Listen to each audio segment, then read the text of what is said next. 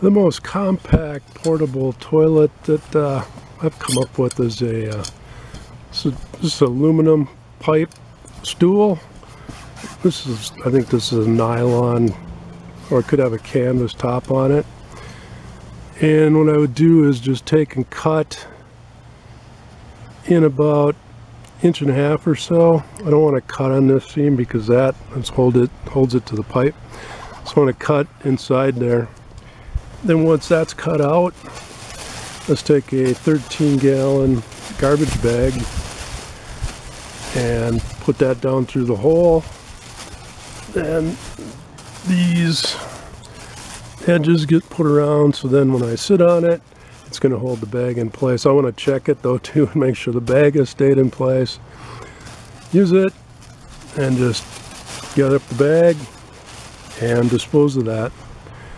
Works really nice, but it's nice that this just folds down for traveling. Really small and compact. Works very well. Be sure and check out my other videos.